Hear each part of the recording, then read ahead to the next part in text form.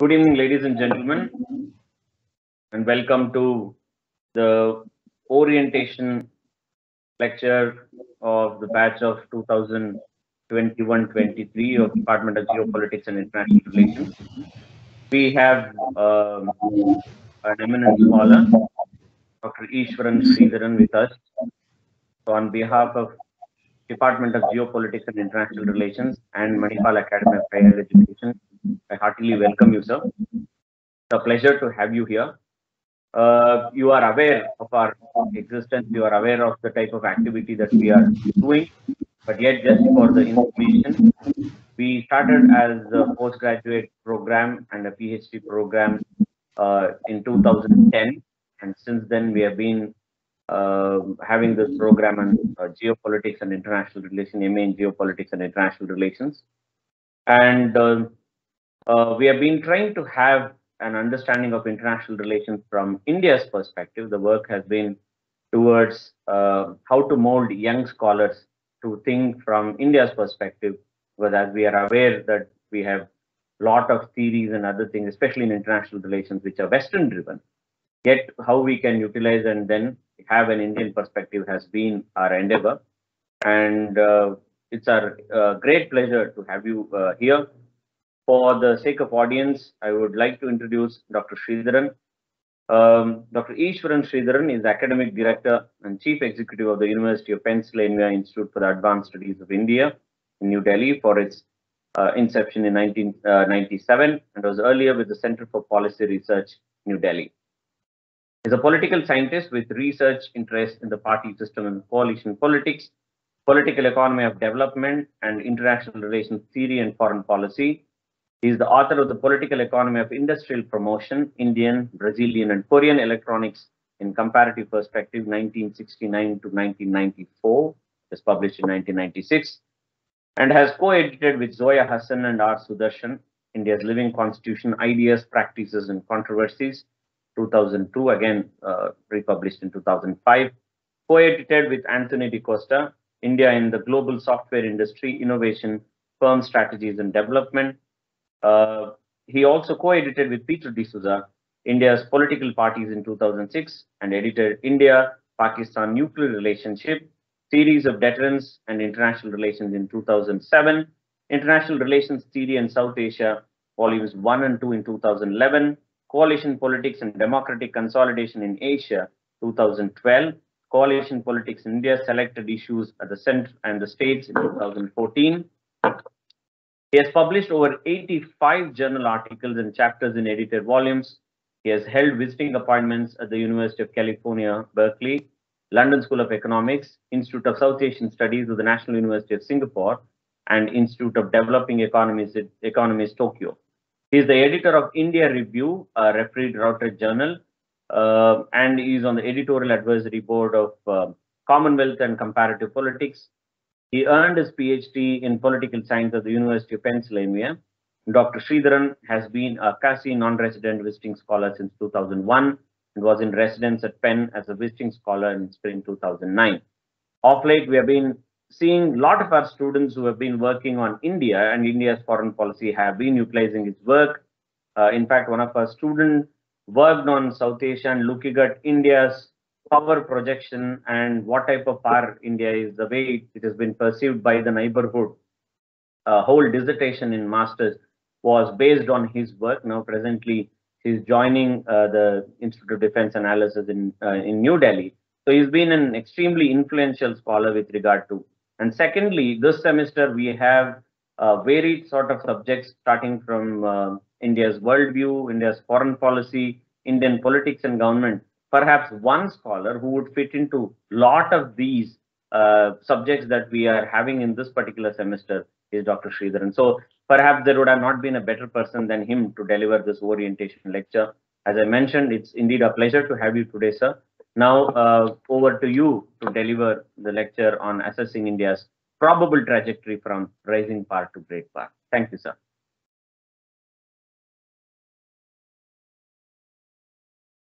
Sir, please unmute yourself. Okay. Can you hear me now? Yes, sir. Yes, sir. Okay. Thank you so much, Dr. Nandakishore, for that very kind introduction.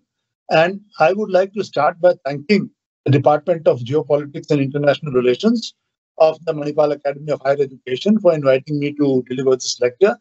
I had the great pleasure of delivering a lecture at a conference at your department in August 2012, 9 years back. So I am very happy to join you again, although this time over the internet. So the topic of my lecture, I expect will take about 40, 50 minutes, will be about India's possible trajectory from rising power to great power. I am trying to be careful here. I don't want to say that India will become a great power because in the next 10, 15, 20 years, it's difficult to predict the future. It depends on both India's capabilities and policy actions and in how the world changes and the region and the extra-regional, how the Asian situation changes. It is unpredictable. So I'm calling it the possible trajectory from rising power to great power. What I will do is in the next 40, 50 minutes, I will first look at how do you assess power of countries in this world of nation states, of sovereign states. And then I will come to how do you define who the powers are? What is a superpower? What is a great power? What is a regional power, a middle power, and who are the rising powers? Let's try to get some definitional clarity before we can talk about India's trajectory from rising power to great power. Having done that, what I will do is I will lay out, roughly speaking, in the last 10 years, 2010 say 2010-11 to the present, 2021, what have been the power shifts in the world, roughly speaking, to the extent that we can measure them. Some things are not easily measurable. And then I will look at then what are the constraints on rising powers, and especially on India. And what kind of power is India, and what kind of power can India become? Can India become one of the great powers? Given that if you define great powers, it depends how you define great powers. And then what are the strengths and weaknesses of India? What are the factors which favor India's rise? What are the factors which might impede India's rise? And so come to a three, four rough scenarios of what might happen.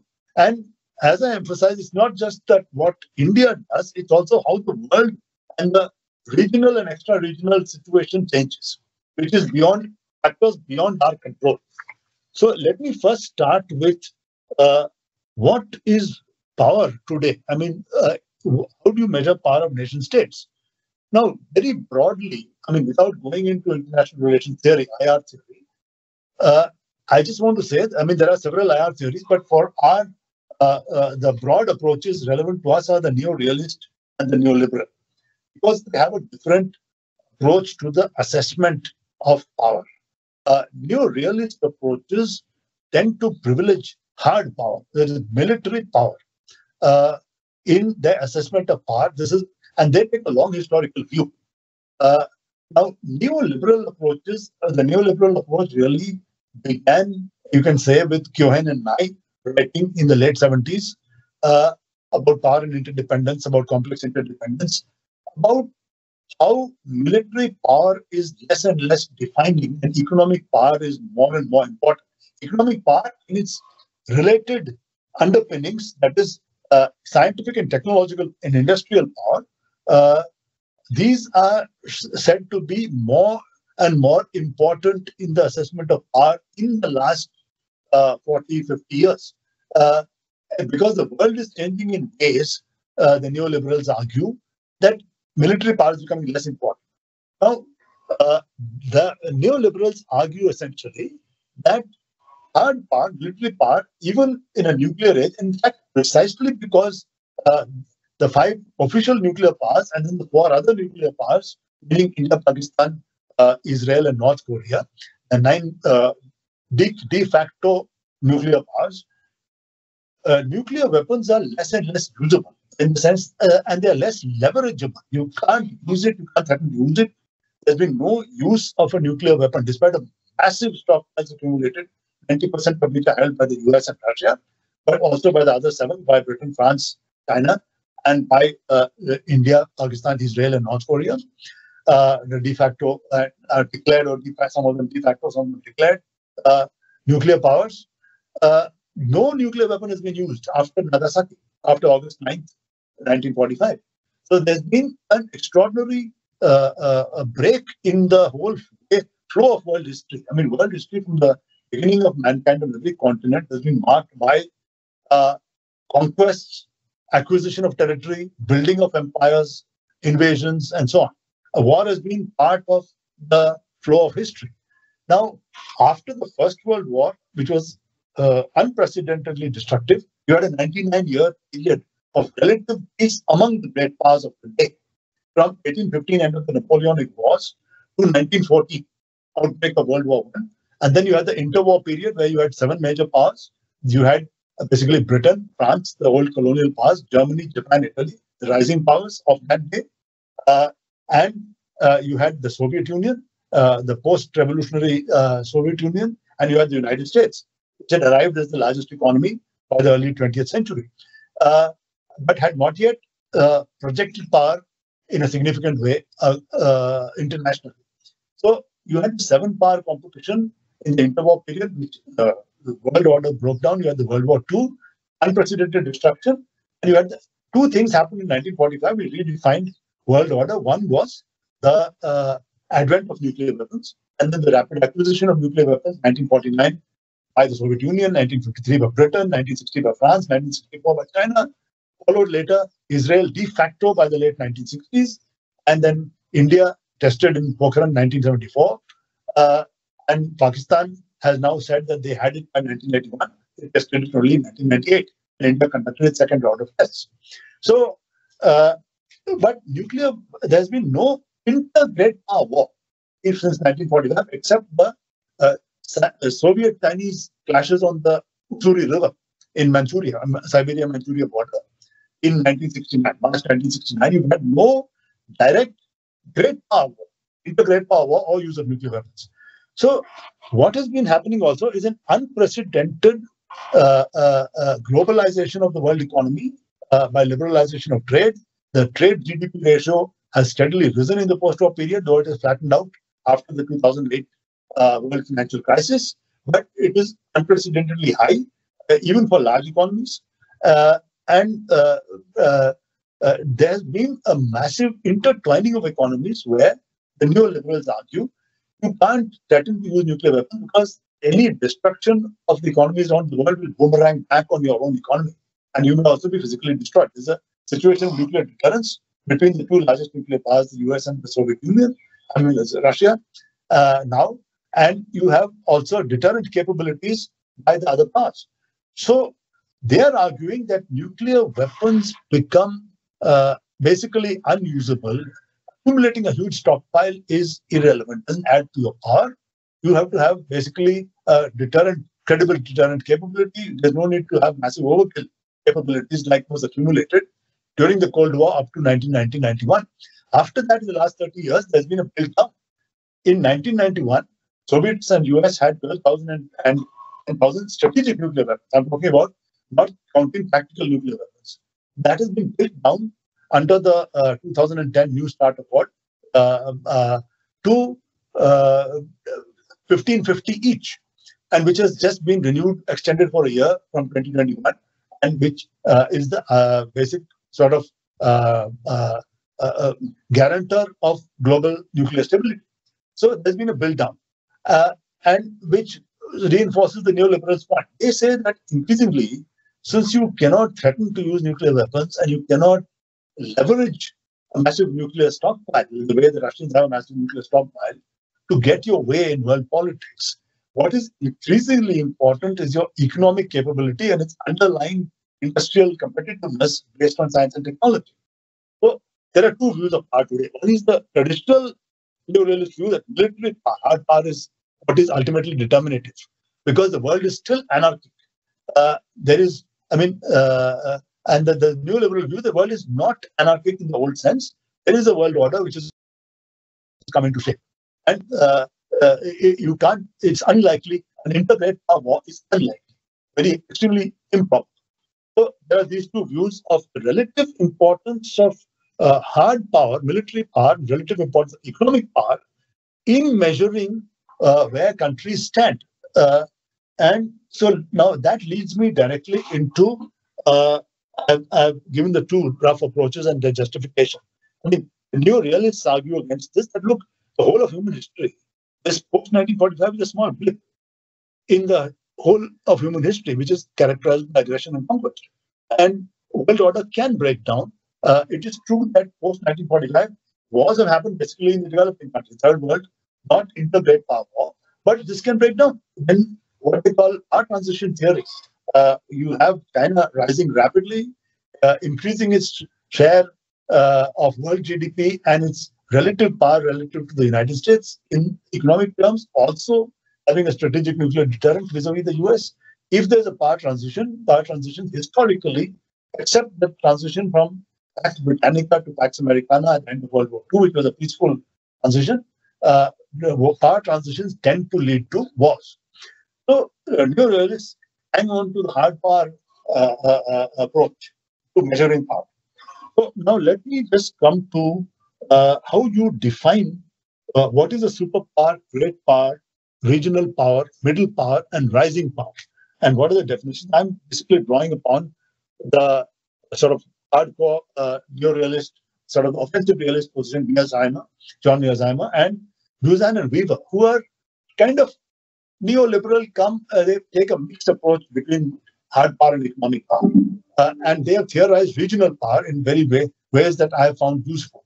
So superpower is generally agreed is a power which has comprehensive military and economic capabilities exercised globally, not just limited to a region. And it is also acknowledged by others in the calculation. And that only one superpower today, the United States. China is trying to be one, but it has not yet got there, according to most assessments. It is still militarily confined to its region, by and large, although it is projecting naval power now into the South China Sea, Western Pacific, Indian Ocean, and so on. But still, basically, it is a land power which is confined largely to its region, doesn't have the global reach, the network of global bases that the United States has around the world. So, the one superpower. Now, great power. What is a great power? This is a more complex question. A great power is a power which is more than regional, more than just its region, but less than global.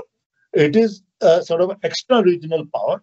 And according to the Buzan and Weaver approach, it can be either a nuclear, doesn't have to be a military power, it can also be great economic power. Great economic power like Japan and Germany, which don't have nuclear weapons, which are the world's third largest and fourth largest economies today, Japan and Germany, can also be considered great powers by the sheer size of the economy and the integration with the world economy, the system shaping capabilities.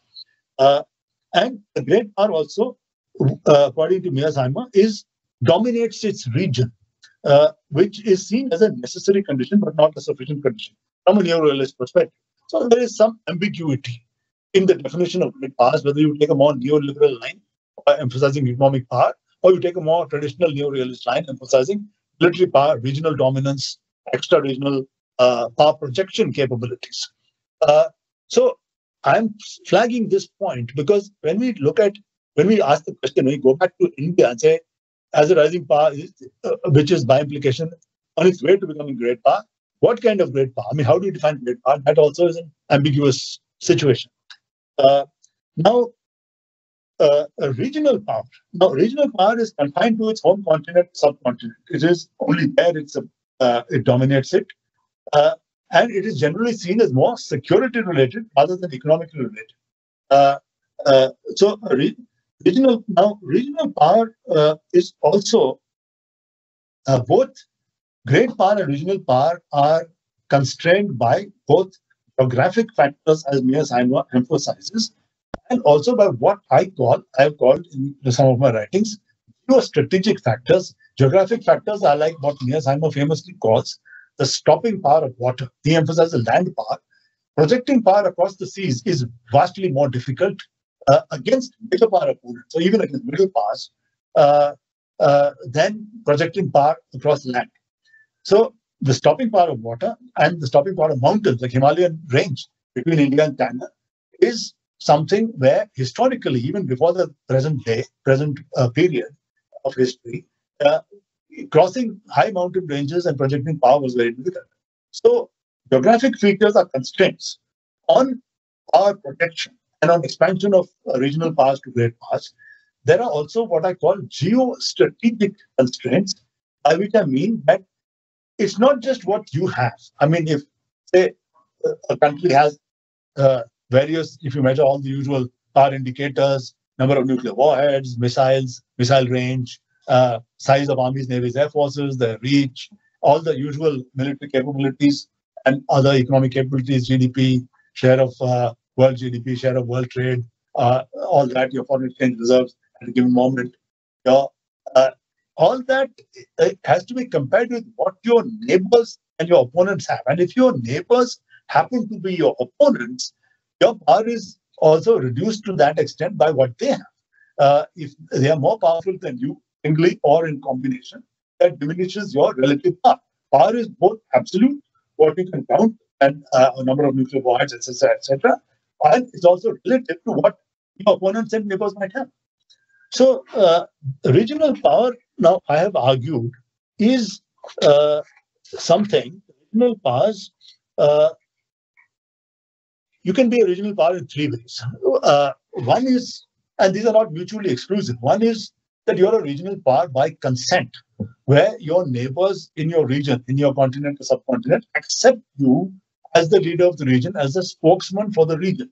Like Brazil is accepted. There's what the term is called consensual hegemony, hegemony by consensus. That Brazil is accepted as a spokesman for South America, and South Africa is accepted by in Southern Africa, by other countries, by Namibia, by Lesotho, Swaziland, and so on, Mozambique, as the spokesman for Southern Africa.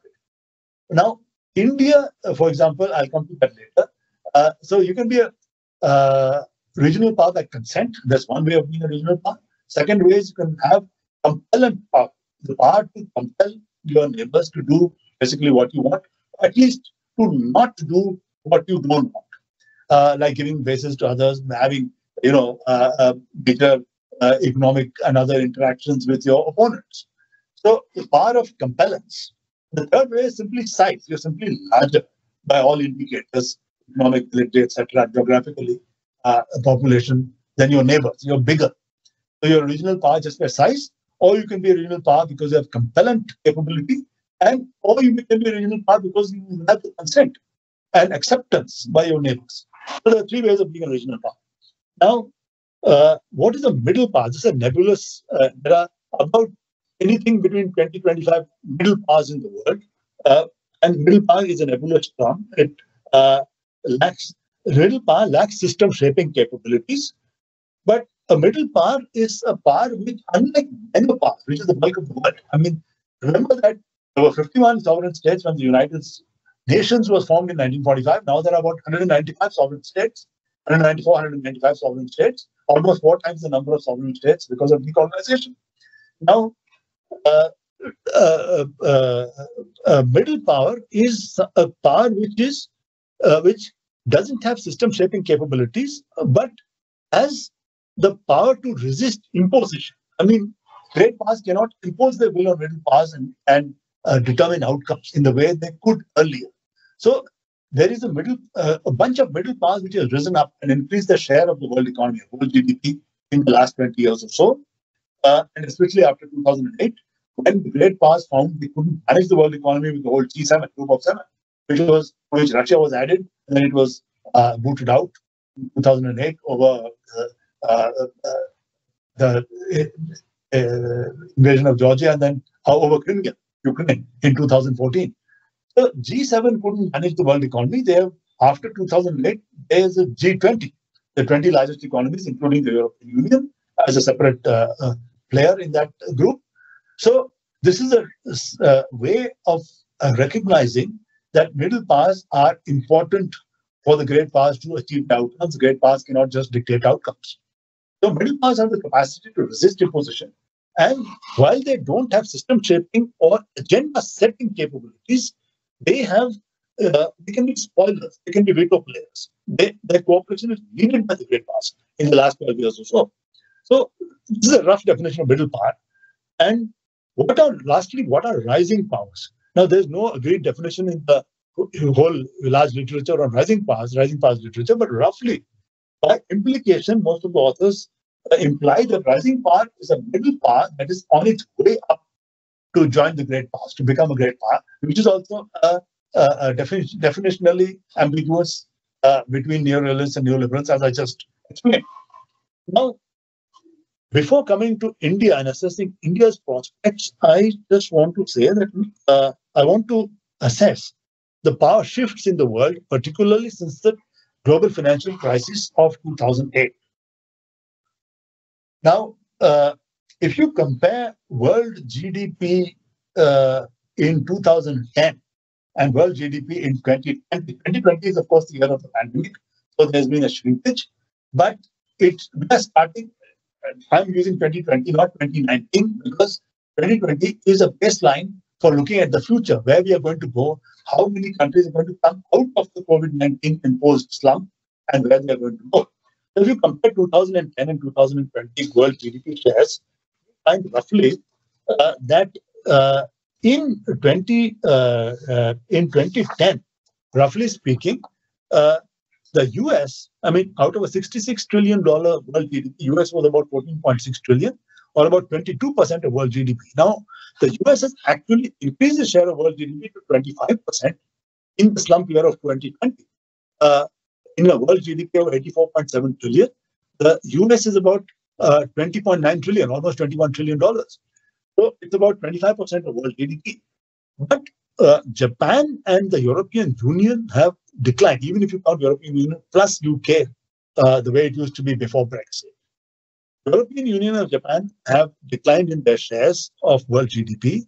China has risen dramatically from 8.7% to 17.4%, doubled its share of world GDP from 2010 to 2020. So China is the real star in the last 10 years in terms of growth and increase its weight in the world system. But the West as a whole, the Western alliances, North America, US and Canada were 24.5% of world GDP in 2010. Now they are 26.7% of world GDP. So North America is strong, done well. The European Union was 24.5% in 2010. European Union has now shrunk, even if you take European Union plus UK after Brexit. I mean, you still count UK, even though there's been a Brexit, is shrunk by 3.5%, 21%. China has doubled. And if you take roughly China plus Japan, South Korea, Taiwan, China including Hong Kong plus Japan, South Korea, Taiwan, the East Asian region, that has increased significantly. The East Asian region has gone from 19% of world GDP to 26% of world GDP. And that is almost entirely due to the rise of China. So East Asia as a region, it's not a political bloc, it's not a security bloc. Japan and South Korea are allies of the US, China is an opponent. Taiwan is a de facto protectorate of the US, but after that, regionally, geographically speaking, that region now is 26% of world GDP, which is larger than North America, larger than US, Canada, larger than the European Union plus UK, which has shrunk to 21% of world GDP. So very roughly, out of an $85 billion world GDP in 2020, you have roughly 26% is East Asia, 25%, 26% is the US, and about 21% is the EU plus UK. So, and the rest of the world is the remaining quarter. So about, roughly speaking, about 3/4 of the world economy is either North America, Europe, or East Asia. And the remaining quarter is the rest of the world, of which India has GDP of 2.6 trillion, roughly speaking, in the slump year. It has slipped by one position and become the fifth largest economy in 2019 before COVID. And it fell behind Britain, but remains ahead of France in 2020 with GDP of about 2.62 trillion. And we are talking about, government has been talking about going to 5 trillion by 2025. I don't know if that's possible. It all depends on the post-COVID recovery of the Indian and world economies. So that's where we roughly stand. And these are the power shifts that are happening in economic terms. In military terms, all the major alliances remain stable. Under the Trump administration, there was a threat to the Keystone nuclear agreement, the 2010 agreement between the US and Russia on a 1550 warhead gap and other sub gaps and all that, delivery systems. But that still has been extended, and the Biden administration looks like wanting to renew it. What has happened? So this is the power shifts which have happened. Now, against this backdrop, and also looking forward into the future, India is now, I would assess it as a middle power that's at the top of the heap of middle power. There are about 20, 25 middle powers. I mean, you have the big three in Latin America, Brazil, Mexico, Argentina. You have the Middle East, you have Turkey, you have Saudi Arabia. Some of them have significant conventional military capabilities. Some of them have major economic capabilities. You have in Southeast Asia, you have Indonesia, which is the 16th largest economy. That's only 16 economies, more than $1 trillion GDP. You have China, you have Japan, and of course, Germany, France. All. So now India has talked in its annual report of the Ministry of External Affairs about 5 years ago, wanting to become a leading power, act as a leading power in world politics. Leading power has not been defined. And in that same document, they mentioned, like other major powers, they use the term major powers, of which they mentioned 7 major powers, that is the dominant 5 in the Security Council, plus Germany and Japan. So implicitly, India is ranking itself as number 8. I mean, you can read it like that. So I would also put India at the top of the heap of the middle powers. But to go from a middle power status to a great power status is a big leap, a quantum jump. And India has increased its position from 11th largest GDP in 2010 to 5th largest by 2019. And then in the post-COVID year, it came down to 6th largest. So if we, what are India's strengths and weaknesses?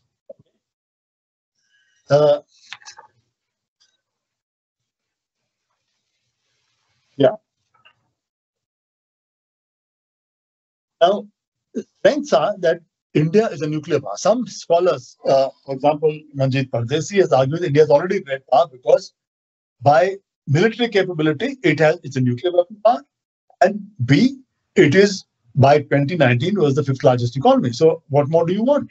By economic and nuclear capability, you're already great. But very few scholars follow that. Nuclear capability alone, just by itself, doesn't make you a great power. In fact, if that was the case, then North Korea or Pakistan would be considered great powers. They're not. So just nuclear capability doesn't make you a great power.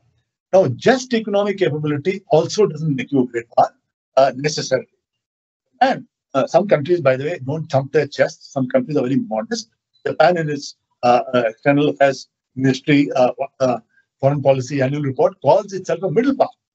Japan has been the world's 3rd largest economy from 1969 to 1980. And then 1980 becomes 2nd largest economy, overtaking Soviet Union, till China overtook it in 2010. So for 41 years, Japan was the world's 3rd largest or 2nd largest economy, yet not considered traditionally part of the great powers, and they are calling themselves a middle power, modestly. So just economic power itself doesn't make you necessarily get counted as one of the great powers. One of the factors which the neorealists emphasize is that you have to be acknowledged by others, by the existing great powers to be a great power. That is, you have to be factored into their calculations. So it's a question of there's a huge literature now called the status literature in international relations, that countries seek status. Status is something not just by what you have, but others have to acknowledge it. It's like admission to a selective club. Okay, you want to join the club, the club members have to admit. So the status literature emphasizes that. So India is still, though it has nuclear weapons and it's a large economy And just these two things by themselves don't make you a great power. You have to have, according to the neorealists, go beyond your region. You have to either be a regional power, dominate your region, or you have to have extra regional power projection capabilities. You have to be able to project power into the extra regional space. Now, this is something where I'm just coming to in a moment. India has some problems. But India has nuclear weapons, 150 to 160 warheads, according to US estimates at the moment. Uh, it has a large economy, fifth in 2019, now sixth in 2020. It has a large navy and has a presence in the northern upper Indian Ocean. 150 odd ships, out of which 60 are major combatants, one aircraft carrier, one more being built, one nuclear ballistic missile carrying submarine, a leased nuclear sub from Russia, 14 conventional submarines. So it has a fairly large navy in the upper Indian Ocean. It has a large air force, 800 combat aircraft, of which most of them are tactical fighters for ground attack or interception, but largely not up to date. And it has partnerships. Now, India is not an ally of the United States. There is no binding pledge to protect India against China or against anybody else. But India is now part of this Quad, which was formed in 2007 and went into decline and then has been revived since the great assertion of China in the last 1 year. So the Quad, which consists of the United States and its treaty allies in Asia, Japan and Australia, to which India has been added, not as a treaty ally, but as a partner. It's a consulting mechanism. It's not a treaty alliance with a binding pledge at the moment, but it allows India a space to expand on its increasing naval exercises to the west and the east, to Southeast Asia, in the South China Sea, East China Sea, with the Japanese, and increasingly to the west also, we have naval cooperation with some of the Gulf states. And so this is something where partnerships can help you get into the Great Power League potentially, and also acceptance, the whole thing of acknowledgement or acceptance. So these are India's strengths. Now, what are India's weaknesses? There are also weaknesses, unfortunately. One is that India is by the two kinds of constraints I mentioned earlier, that is geographical constraints and geostrategic constraints. The geographical constraints, the Himalayas, you can't project power northwards or westwards. You can't project power, and the ocean, what Mearsheimer has called the stopping power of water. Projecting power across the oceans, especially large ocean like the Indian Ocean, is very difficult. Although you have a large navy, not an up-to-date navy, you find it difficult to project power. You are basically boxed into the subcontinent by geography and by geostrategic reasons. That is, your neighbors are also your opponents. Your China and Pakistan are your opponents with unresolved territorial and border issues with you over a long time. Now, in an ideal world, and I would support, it would be splendid if we could have a normal relationship and a resolved relationship, resolved conflict on territorial border issues and with China and Pakistan. But in my writings, I'm keeping that as a given. I mean, I've gone into that in other writings, but I don't think that's going to happen. So realistically speaking, I'm taking it as a given that this continuity from the past, the antagonism to China and Pakistan, will continue. So India is, the entire north is they're a blocked power. We can't project power northwards because of two nuclear neighbors. And projecting power southwards into the Indian Ocean is also difficult because of vast naval distances. And no significant, I mean, there are no other significant major power there, except the Western powers and Russia have a major naval and nuclear presence in the Indian Ocean. We are not the dominant power in the Indian Ocean, it's the US. So India finds itself boxed into South Asia. So by neo-realist criteria, we are not able to project power extra-regionally, despite the partnership with the Quad, which may allow us to do so in terms of expanded naval exercises, deployments, and so on. So that's a potential pathway towards great power status through partnerships. The other thing is that our regional power status is also contested. That is, we are not a regional power by consent. for acceptance. Uh, Pakistan certainly doesn't accept it, nor does China, but even the smaller neighbors, even Nepal, uh, resist our and Maldives, Bangladesh, Sri Lanka, all have strong negotiating partnerships with China, and they don't necessarily fall toe the Indian line. So India is not, and we don't have the compellence capability to impose our will and just get them to do what we want. So India's regional power status is also a contested status. It is regional power only by one of the three ways in which you can be a regional power. Simply you are larger, you're bigger by all indicators. But you don't have consent and you don't have compellence capability. So India's regional, these are, I'm just enumerating India's some of the weaknesses, some of the factors which don't favor India after having outlined the factors which favor India. Now, among the factors which favor India, by the way, are, if all depends on post-COVID-19 growth, if we can get up to a significant growth rate, 7-8% over the next 20 years, while we have a demographic dividend after 2020, after 2040, the population will start aging, there will be less younger people, less people in the working age group, more retired people, older population, which doesn't make good, and there'll be a growth slowdown. So by that time, if we reach sort of upper middle income status, right now we are also at a low per capita income, $2,100, whereas Chinese are at $10,000. Other major middle class, I mean, Russia has a 12,000, Mexico 12,000, Malaysia 12,000, Brazil 12,000, and Turkey is about 10,000, Mexico. So the range of middle class are at $10,000 to $12,000 per capita per head income. They're at 2,000, which is half of Sri Lanka. So that's also a constraining factor. Of course, when you measure power, it is the aggregate, the GDP, which matters, not per capita GDP. You're not comparing standards of living, how well off people are or not, how much poverty there is. You're not comparing that. You're comparing power. But per capita income also has an impact in the long run on your ability to spend on the military. That is, in the last 7 years, defense budgets have been stagnant, and a lot of it goes into pay and pensions, not into acquisition of new weapon systems and technologies. If you have a low per capita income and large part of the population is poor, illiterate, and so on, and doesn't have basic needs, then you can't jack up defense expenditure.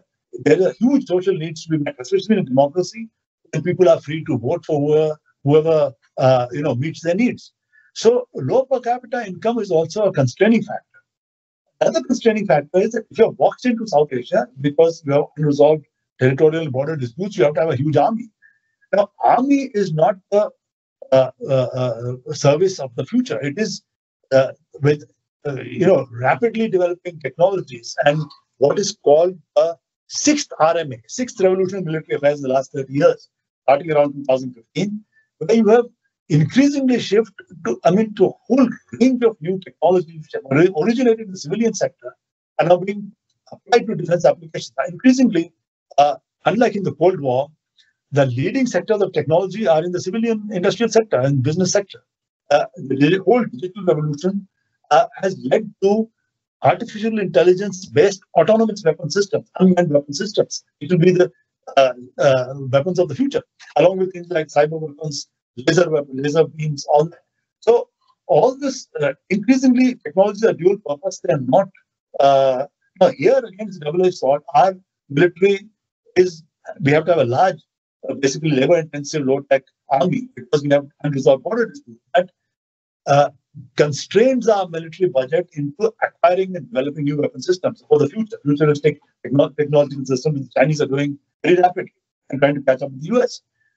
So the unresolved border disputes not only box us into South Asia, limit our power projection capability, but also limit our allocation of resources to modernization, military modernization. In fact, that also.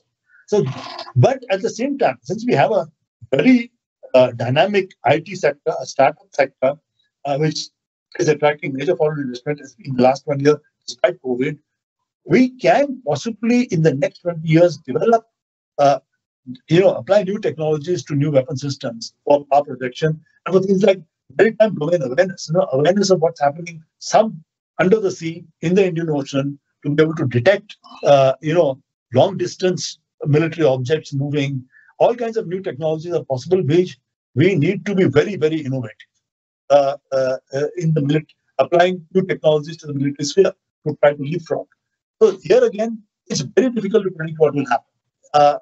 But we do have some strong points technologically in these areas, although our military is still by and large not in the front rank of technology.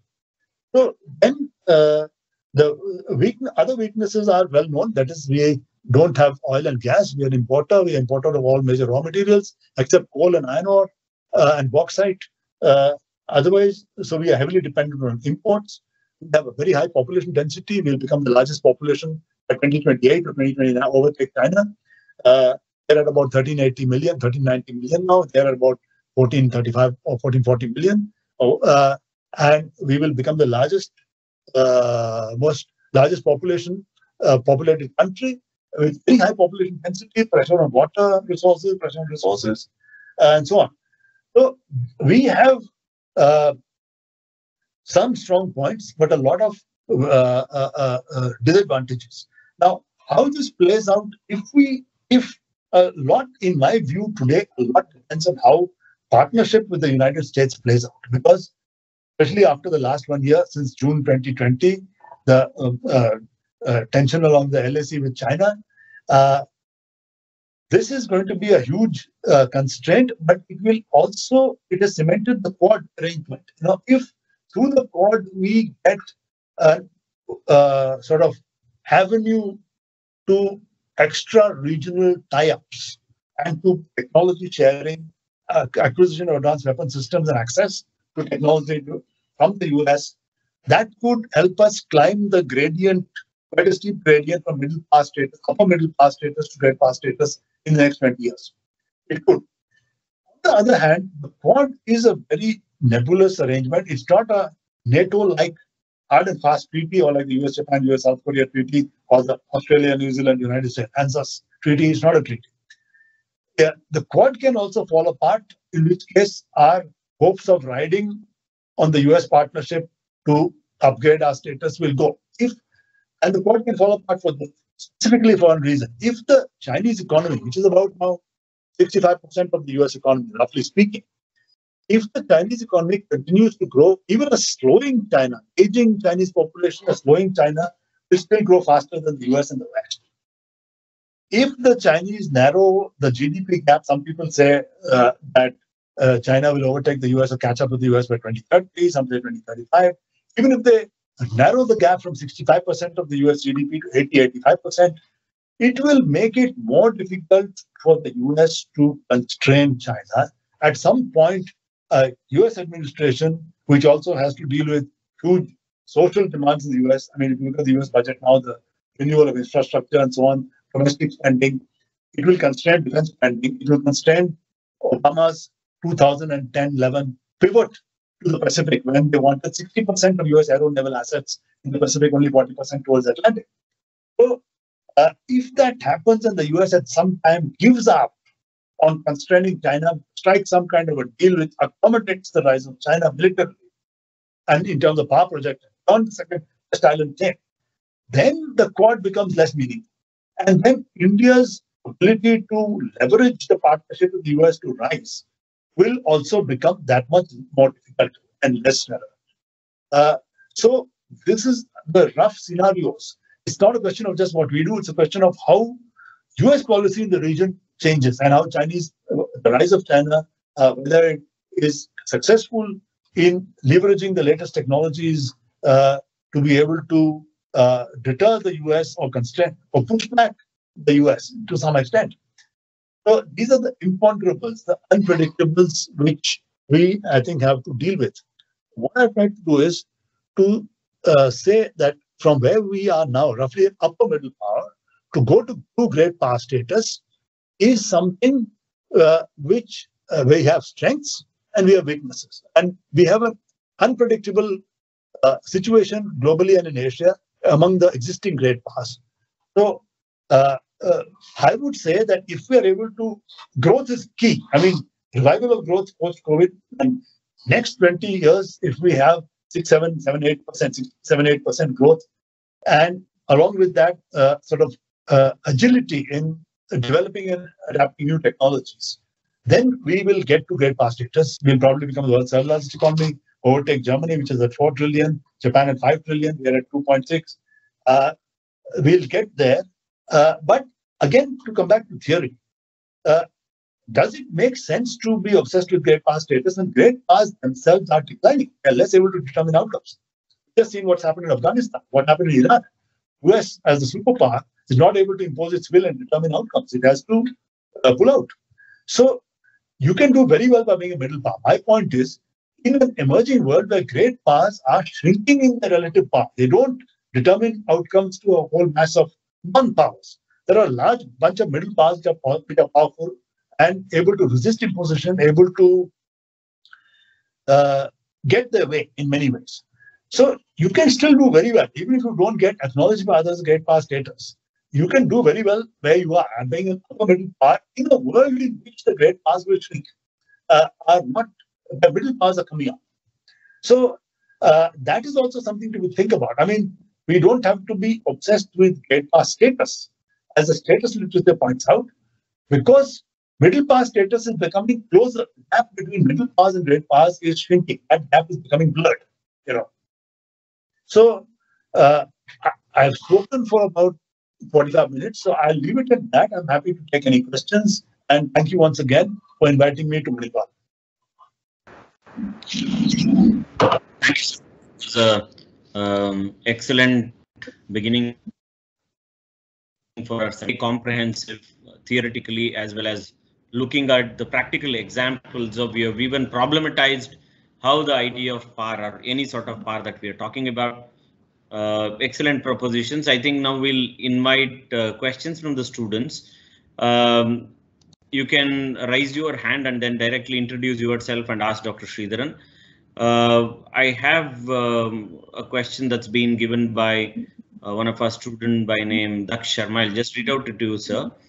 He asks this question that how prevalent are traditional notions of power relevant to assess great power status, especially when it comes to sphere of influence. You mentioned one of the important features of great power is influence beyond the immediate region, but considering the advancement in technology, if a state from East Asia can cause damage in a Western European state or a North American one without any military mobilization and just using cyber capabilities, then how do we assess great power status in the present day? That's the first question, sir. The second question is how big a factor will demographics play in South Asia and Asia in general? This is in context of China's population aging significantly by 2035. How do you think an aging China will change the dynamics in our neighborhood, and what steps can India take to take advantage? Additionally, what is stopping Quad strategically containing China till 2035? China might not become irrelevant, but their productivity might take a significant hit. Sir, you want to take a set of questions or you want to go one by one? These are the first two questions, right? Yes, sir. Yeah, okay. Let me just say, the first question is, I didn't follow, your voice cracked at one point. I didn't get the whole of the first question. But I picked up I heard what you said about cyber capabilities. That is part of what I'm saying. That is, military power is being redefined by new technologies, by AI, based weapon systems, including cyber weapons, where you can disable possibly the command and control systems of your opponent at a distance. I mean, without using actually explosive powers. This is something which India has. It's a double-edged sword. You are very vulnerable because you're highly dependent. Increasingly, will become dependent on networked digital systems. But we also have the power to, develop and innovate, which we need to do. And first for cyber security and cyber deterrence, then also you can have the capability of, intervention or to preemption, through cyber preemption. So this is something which is evolving. It's part of what is called the sixth RMA, sixth revolution in military affairs, which is going on, say, in the last 5 years or so. If you look at, the student who asked me this question, you could read the current the present August 2021 issue of Journal of Strategic Studies. So, good set of articles on how new technologies are reshaping military capabilities and what all the major countries and some minor countries also doing. Not only the US, China, Russia, but also Israel, South Korea, Australia, the Scandinavian countries, which are small but highly capable countries. How are they trying to leverage sixth RMA, sixth Revolution Military Affairs? There's too much there for me to cover in a few minutes, but India has to upgrade it technologically the way the Chinese are doing. Otherwise, we will not be. If you have a largely outdated military, it won't. You can have a very large army in numbers, but it won't be able to achieve much.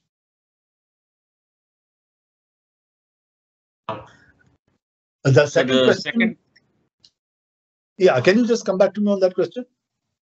Yes, sir. Second one he asks is how big a factor will demographics play in South Asia in general, South Asia and Asia in general, where he is trying to refer to China, where population is aging significantly by 2035.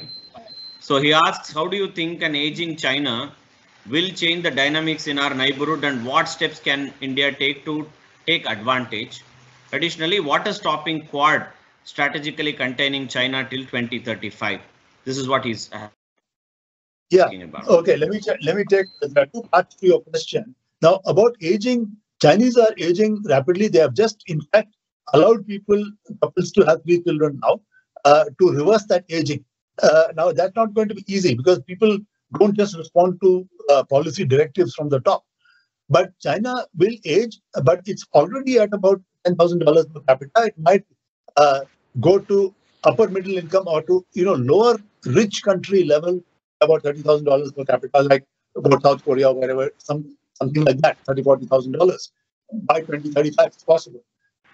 They are going ahead very fast in leveraging the latest technologies for military and economic purposes.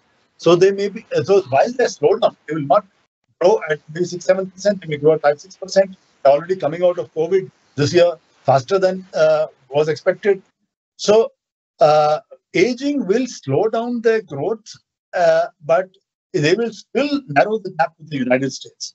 It will become. They may catch up by 2035, like some people, like our former Chief Economic Advisor Arvind Subramanian wrote in a book some years ago.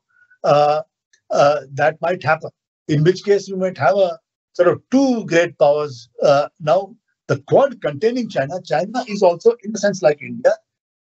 It is a regional power, not by consent. All its neighbors from South Korea, except North Korea, South Korea, Japan, Taiwan, Vietnam, are in India to the southwest, are opposed to it or have some problems with it. So China is also not a regional power by consent. It has also a limited extra-regional power projecting capability. It is sending ships now, naval forces, through the first island chain into the Western Pacific.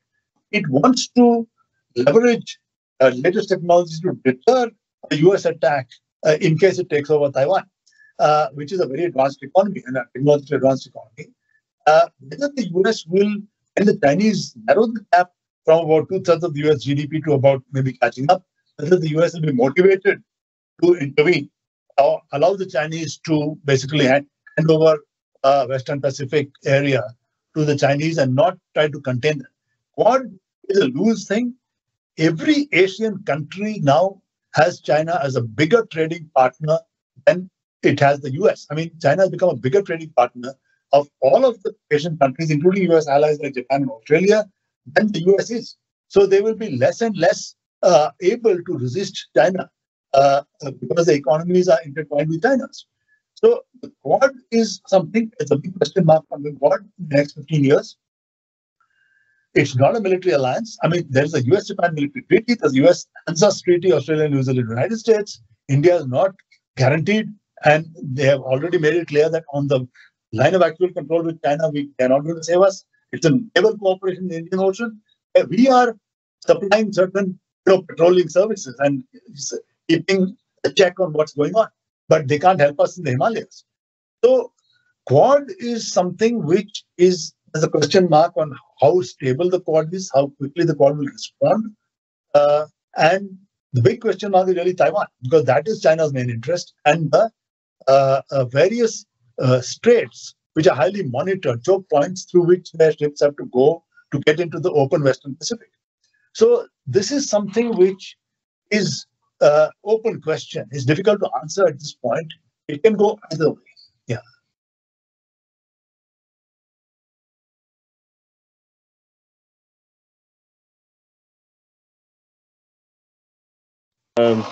Miss Anupama?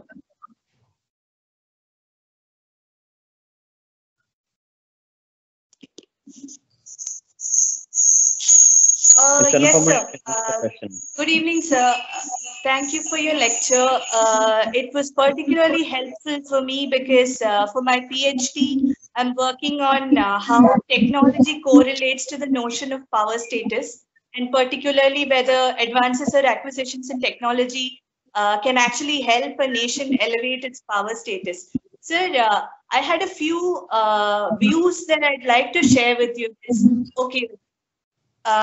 So you started off by saying that the coming of the neoliberal discourse and the complex of and the concept of complex interdependence brought a lot of emphasis on economic power and techno-industrial power. Yes, but in my view, sir, I don't think that there was ever a parallel decline in military power as these two elements acquired prominence. Even when you look at the sub-indicators that are often found within economic power, namely GNP or purchasing power parity, the idea has always been that economic strength can possibly translate to military power and offensive potential, to put it in Mearsheimer's terms. And this came true both in case of China and Germany, which are also, huge territories and huge populations. If you look at Germany around World War II.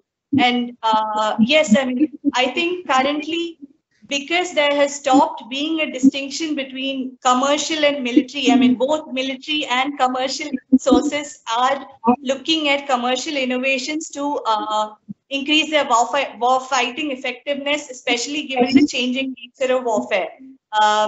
So I think that, yes, military power will acquire prominence and will continue to be an important element, especially for the purposes of understanding great power status. I had one question for you also, if I could just proceed with that, sir. Sir, about nuclear weapons and power. Yes, there's a bunch of arguments that are very strongly made that they don't simply matter anymore, and nuclear threats do not yield outcomes, and it's one of those odd cases in power asymmetry. Yes, but the purpose of nuclear weapons is to deter and dissuade. So in this sense, also nuclear weapons are mentioned as an important weapon of prestige, which Gilpin defines as reputation for military power. So in this sense, do nuclear weapons hold any relevance, or will they continue to be relevant for the purposes of understanding great power status or major power status in the future? Thank you once again, sir. You've given me a lot to think about today. Thank you. Well, nuclear weapons will be tokens of great power status. They will be indicators and measures of great power status. My point was, nuclear weapons just by themselves alone, like North Korea or Pakistan, if you just have nuclear weapons, you don't have an economy to match that, or then you will be considered you have nuisance value. North Korea has nuisance value, as the US says. I mean, you have to pay attention to them because they are threatening to be irresponsible nuclear weapons, but otherwise they have no real clout. So nuclear weapons just by themselves are not enough to be go to great power status. You need a lot of other things there, whole lot of things, economy, industry, technology, science, etc. All those things. Now, there are two contrasting cases: Russia and Japan.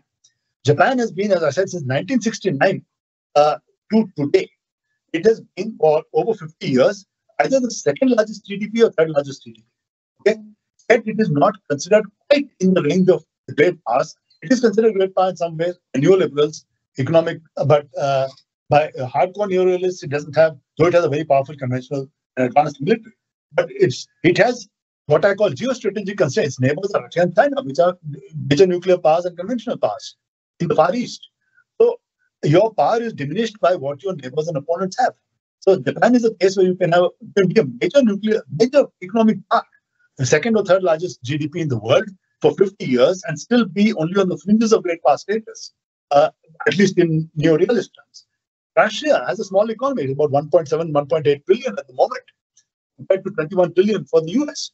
Okay, and yet it is this, Russia and the US, between them are 90% of nuclear weapons. The Russians are matching the US in strategic nuclear weapons because of the past-dependent historical accumulation of nuclear weapons. Now, whether they can sustain that with a shrinking population, slowing economy, except with their vast area and resources. So, geographical factors favor them, economic factors don't favor them. They are struggling to keep up with the latest advances in the technology-driven revolution in military affairs. But they have this huge stockpile, so they have a deterrent capability. Now, in sort of a near-cyber kind of approach, you see, a deterrent capability is only one step. You have to have a power projection capability, a compellent capability.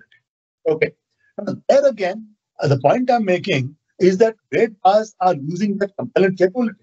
Iraq and Afghanistan, like the only sole superpower to admit failure, pull out of Iraq, or they pull out of Afghanistan. Kabul has been taken over by Taliban, effectively by Pakistan. So the great powers are no longer great in the old sense. They are diminished powers. And the gap between middle powers and great powers is getting blurred. All right. So we are living in a world of flux, a complex world where the old tension between a select club of great powers and the rest. That's not the world today.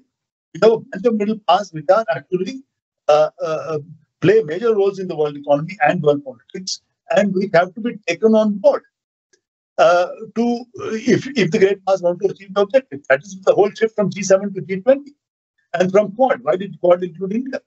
Not just traditional allies like Japan and Australia, because they found India can be a very useful addition to constrain China, and that also helps India.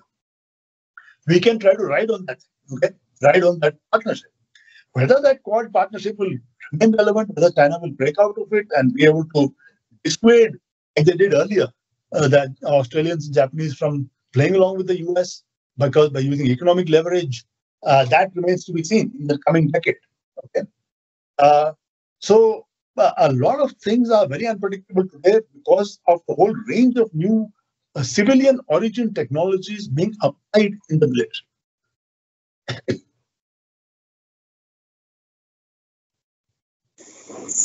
Thank you, sir.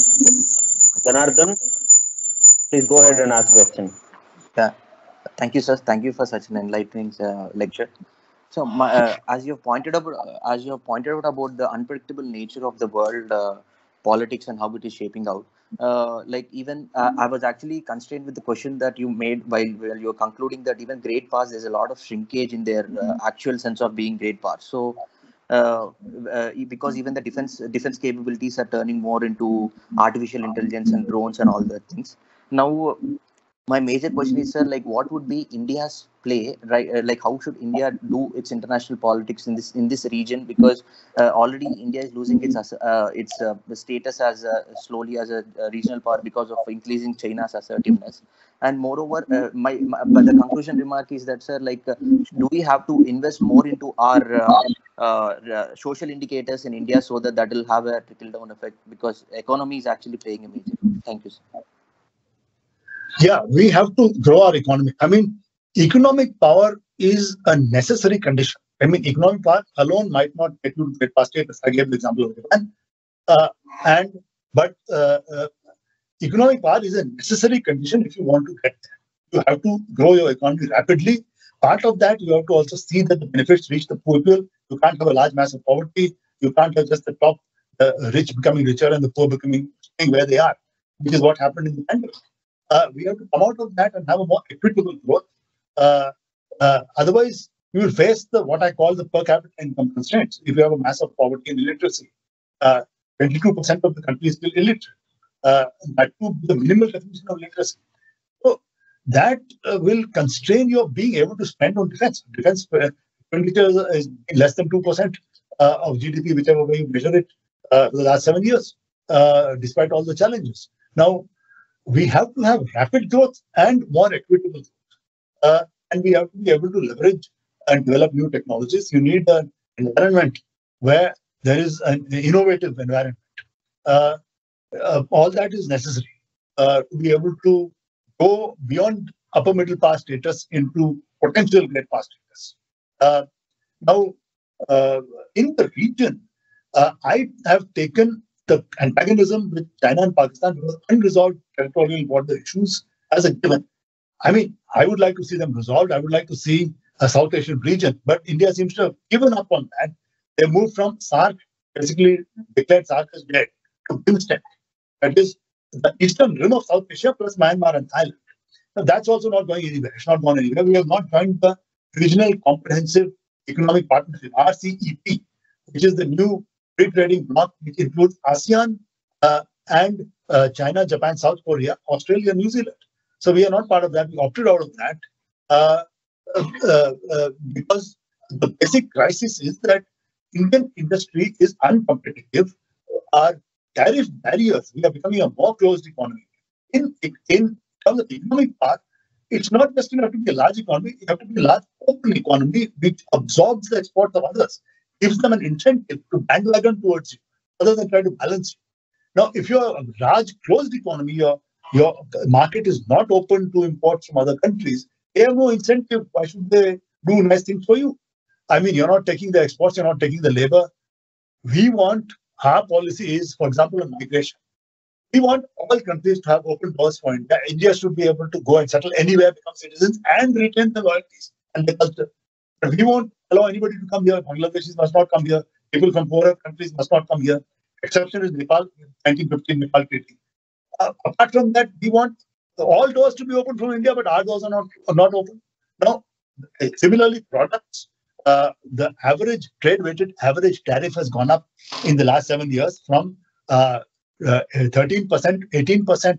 So we are becoming more protectionist, although the government is denying that Atmanirbhar Bharat is going back to protectionism. Actually, tariffs have risen. The economy has become more closed. So a large closed economy is not going to be, even if you grow in a major way, be as influential as a large open economy, which incentivizes others to bandwagon towards you by absorbing their exports or their labor. So that is something, the crisis is that barring 5-6 sectors, Indian industry is right now uncompetitive. We can't compete with imports.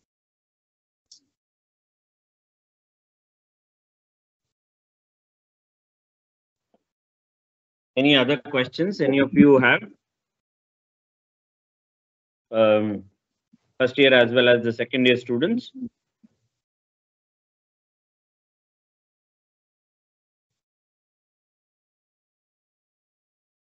Any of you? We have a few more minutes.